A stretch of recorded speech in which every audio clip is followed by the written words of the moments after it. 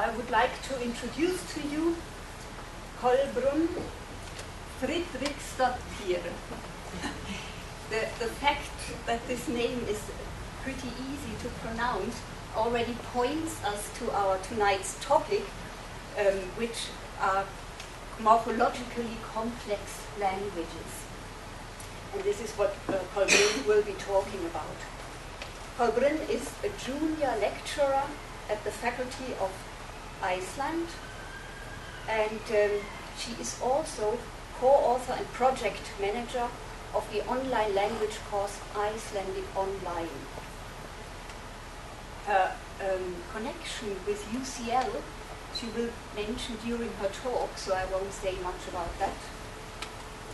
And the only other thing I wanted to say is that her research has focused on the acquisition of Icelandic as a second language, and mainly the morphology and how you can teach it. So very well, I thank you very much for speaking today, and over to you. Thank you.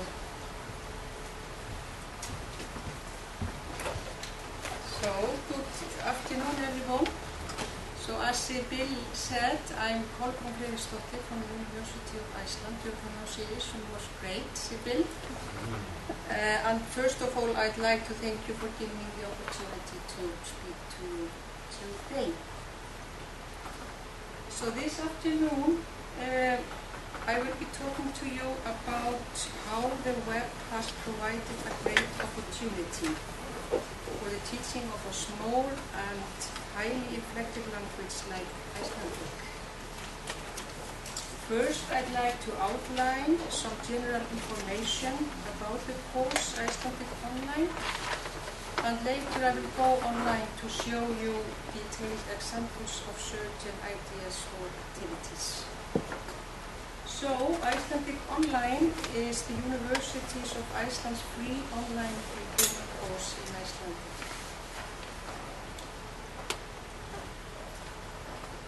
Icelandic Online is student-centered, guided and sequenced with interactive and visual exercises, as I will show you later. The course is self-instructed and available in 2 proficiency levels. It offers integrated functions and grammar, as you will see also in a minute. And the course presents various oral and written texts followed by comprehension and accuracy exercises. So, the development of Icelandic Online started in 2000. Icelandic Online, available in 2 themes, and we call it Náttúra, Nature, and Menning, Culture, was launched in 2004 for beginners. And Icelandic Online 2, year later, 2005, for intermediate learners of Icelandic. In 2006, we launched Icelandic Online 1 and 2 Plus, an expanded and tutored version of Icelandic Online 1 and 2, serving as a distance learning course at the University of Iceland. And this expanded version is not free as the other courses are. There is a tutor and we charge for it. And in 2006 we also had a tracking system available, which allows us to follow students' learning pattern as they travel through the course. There we get some information concerning gender, the students' gender, age, education, where they are studying in the world. And we know from this tracking system that we have around approximately 600 students daily studying on Icelandic Online. This is quite good.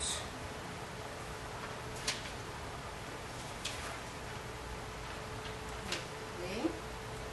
But Icelandic Online is expanding fast. It is now, the courses we have now, Icelandic Online 1 and 2, is now, or Icelandic Online overall is now serving as modules for further development, and we are currently working on 3 more web courses. Icelandic Online 3 and 4 for intermediate to advanced learners of Icelandic, focusing on B1, B2 proficiency level according to the Dialang placement tests. And another project in the pipeline at the moment is Icelandic Online for immigrants or foreign workers in Iceland. Survival Icelandic, as we call it, focusing then on students with no prior experience in foreign language learning.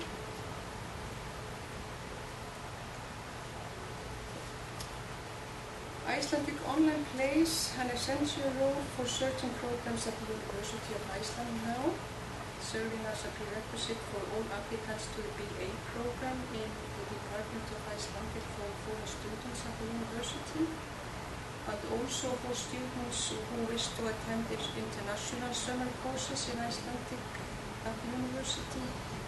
And both courses 1 and 2, Icelandic Online 1 and 2, are also fundamentally 2 courses in Icelandic for foreign students at the university. For example, for Erasmus exchange students.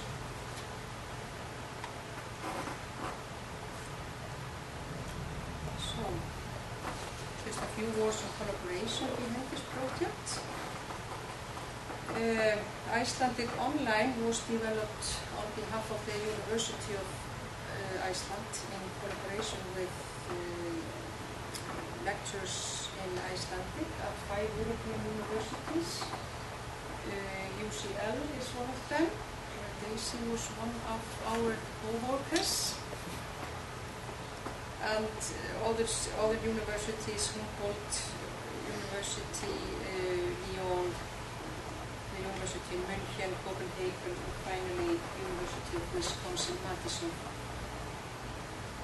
And we, as you can see here, we have received funding from Iceland, Nordic sources and European sources to work on this project.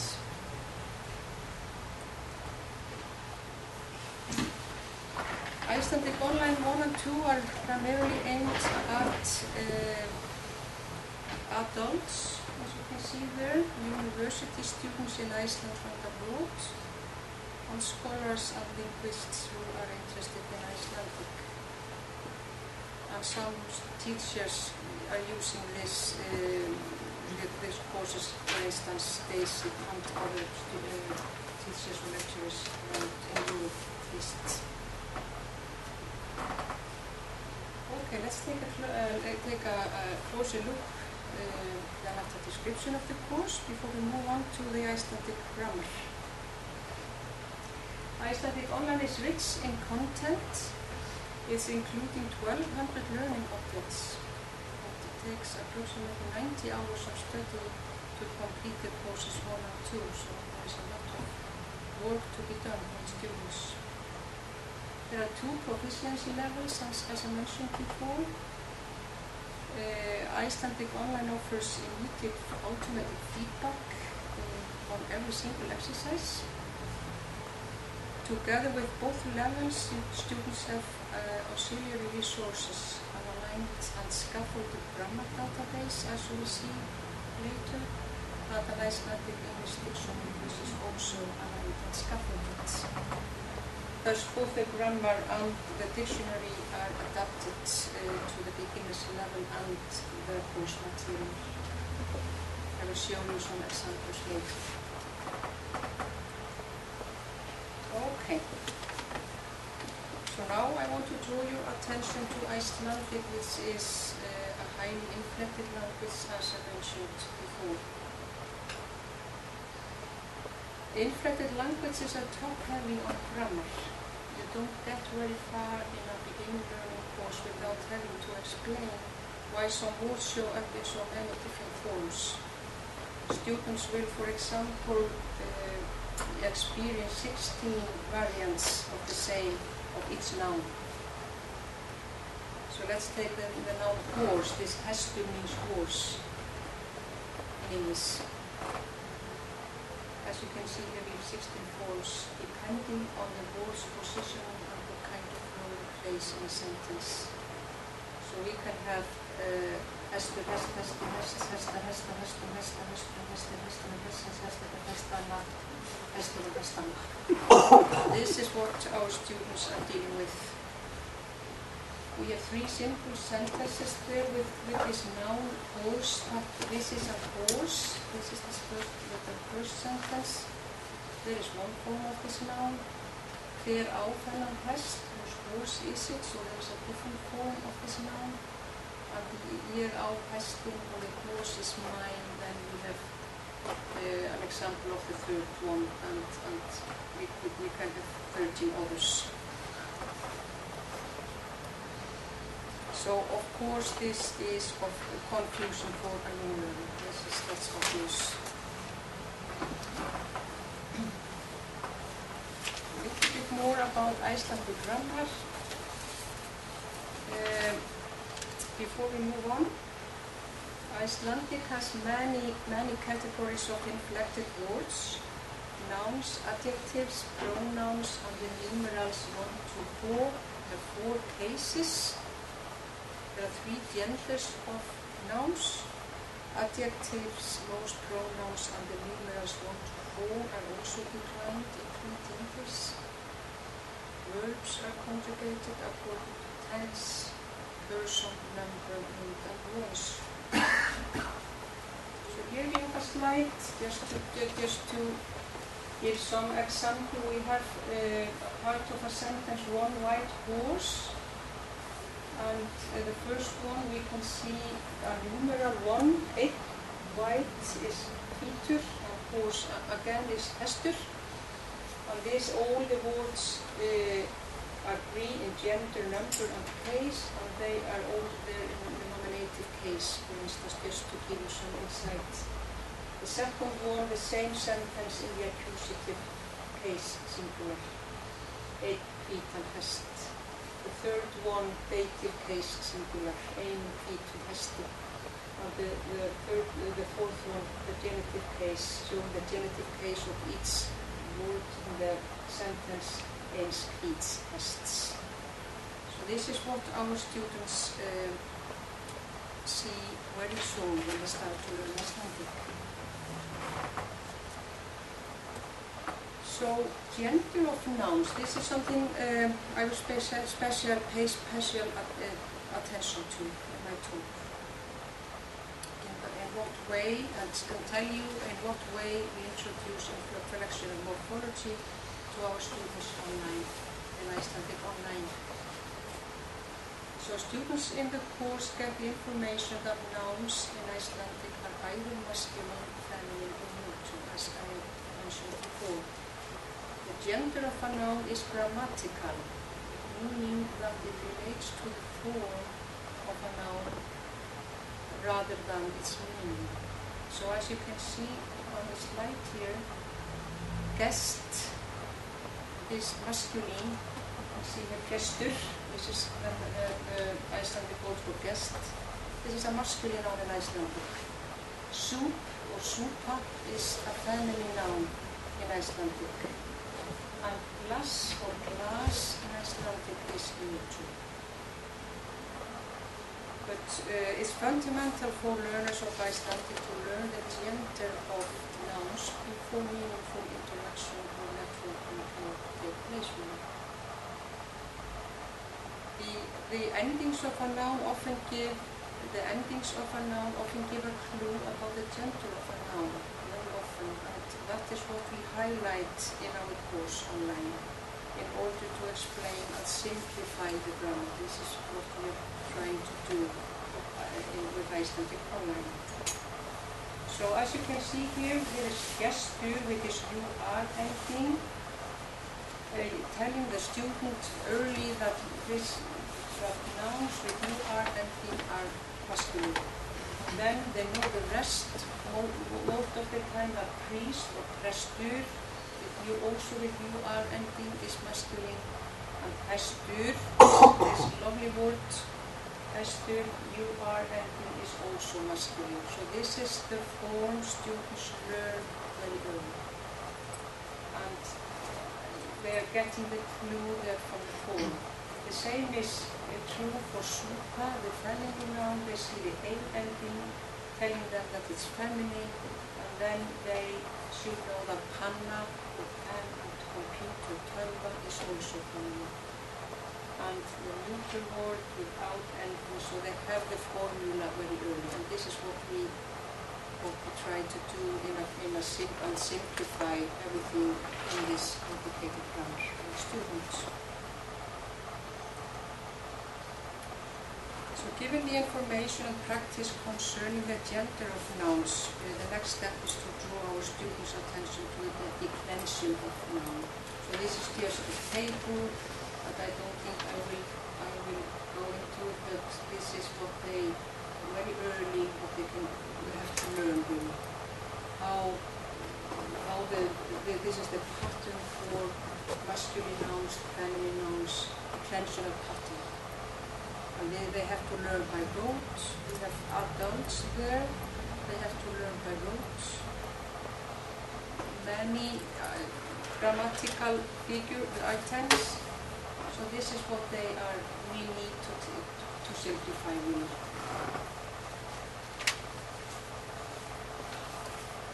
Okay, so this is our big challenge. How to present the necessary morphology upfront in online beginner course. As I will demonstrate in a minute, the computer allows for interesting opportunities to present grammar in meaningful ways. Through the use of functions such as flash, as you will see later, and other programs, you can actually clarify and simplify complex grammar through visual and interactive presentations.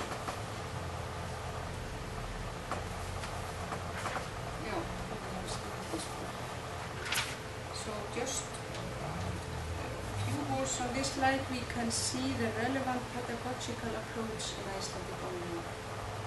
And I will demonstrate these points in a minute. Overall, we use visual and interactive presentations for building up vocabulary and explaining grammar. In that way, we appeal to different learning styles and present the language by using different formats, visual, interactive, text-based, etc. We use what we call mnemonic devices or guiding lights by introducing complex morphology. We need to provide students with guiding lights to help them remember and figure out the system, which is complicated. We use focus on form in order to help learners to notice particular forms in a meaningful context, to pick out the structure to pay attention to. You will see it soon. So focused grammar is highlighted in the text. The scaffold grammatical information, the structure of Icelandic is presented gradually as to better serve the needs of beginner learners. And we offer aligned and scaffolded dictionary to build the knowledge of Icelandic vocabulary.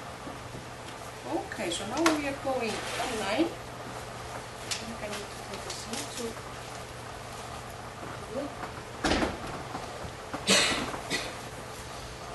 Do you have any questions, maybe? So far? What do you mean by scaffolding? Sorry, I missed it. Yeah. It's an interesting topic. Yeah, I think the best way is to show it here.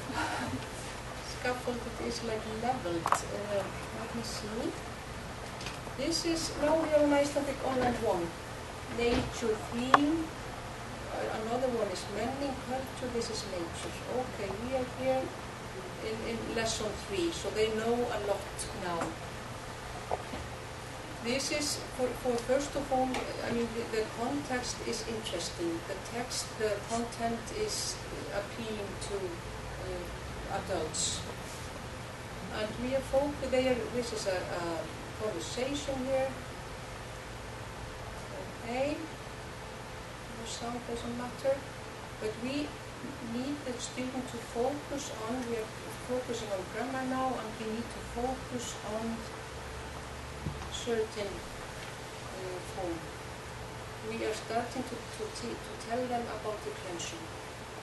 We have the red color here, they get some one-liner here telling them really what is happening in this sentence. And they get the information, first level information, verb, pronoun, case, just like prepositions do. So this is what we are talking about the declension of a noun, this noun sota, you might know it by now. And we are telling them that the verb in the sentence is governing, case determinants.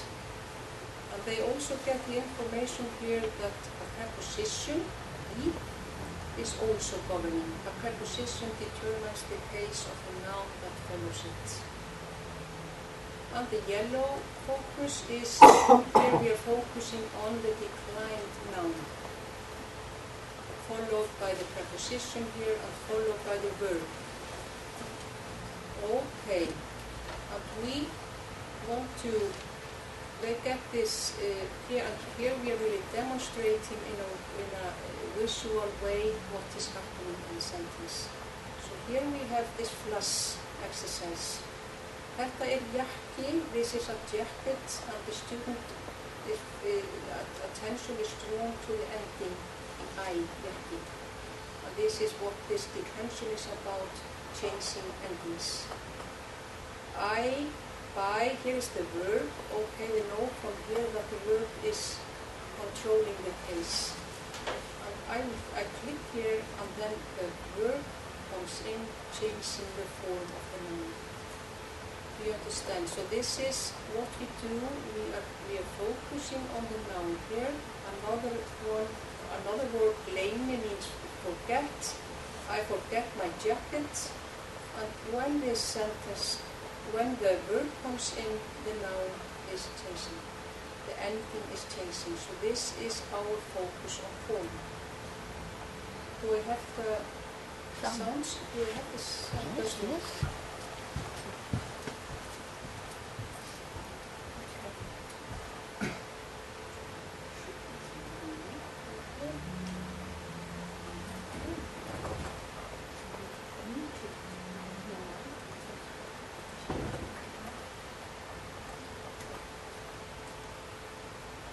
Ég kaupi jakka. Ég gleymi jakka.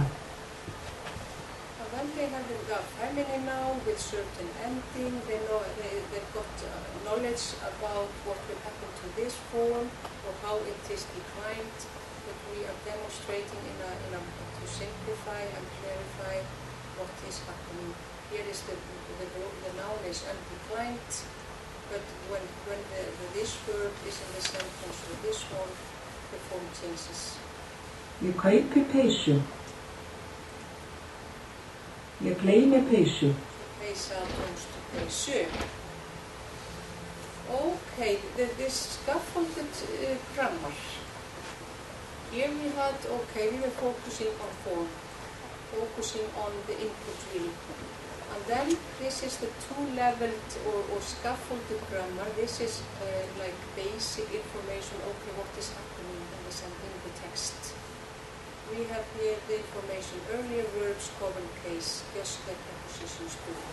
And then they click on the one-liner and get some grammar.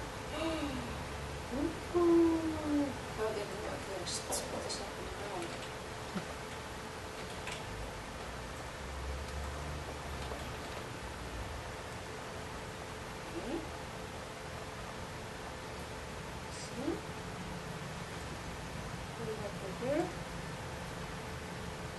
We get some Morphologically means grammar. And here they have in English some more information concerning this grammar topic in the text. Verbs like prepositions determine the case of the objects. So this is what I meant by scaffolding. Two-leveled, we wanted to have it like three levels, like more SOAS on grammar in the third level, but we only have two now. So this is what this was about, scaffolded grammar. Okay. And of course they get practice, many exercises working on this declension. maybe in the end, I think what is, yeah, I will just maybe take one example of these like guiding lights, how we use the web as a tool.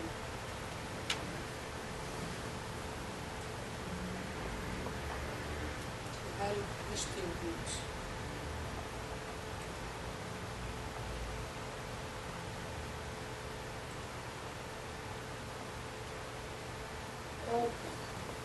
This is flash, and we are here Þetta hattur. focusing again on a form hattur. Þetta hattur. Okay, the student they have learned about definite article, adjective, noun, the gender, and they know a lot here. What we are focusing on here is possessive pronoun, like this is my hat. So this is what we are doing. Þetta hatturinn minn. We are focusing on drawing their attention to what happens really. This is called this is the definite article added to the noun. The possessive pronoun is really has the same form, double N. So this is something to help them to figure out and understand and memorize things. Þetta peysa.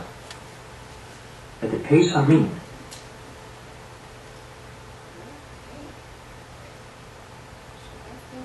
Just say, hey, do we have more time or? You have. You can talk it easily twice as much if you like. Okay, so every exercise like this is followed up by other interactive exercises. So they should know now. Peysan mín. So they can see the N, double N, one N, etc. Hjálmurinn minn. Okay. I think I will just finish my talk by saying, see.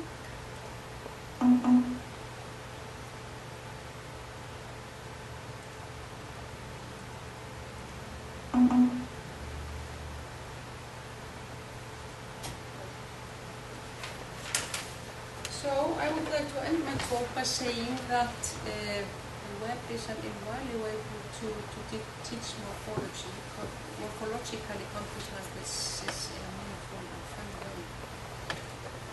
Icelandic is definitely a small language spoken by only 300,000 people or so, and this tool, the web, gives us an enormous opportunity to promote the language and reach out to all those who are enthusiastic in learning Icelandic.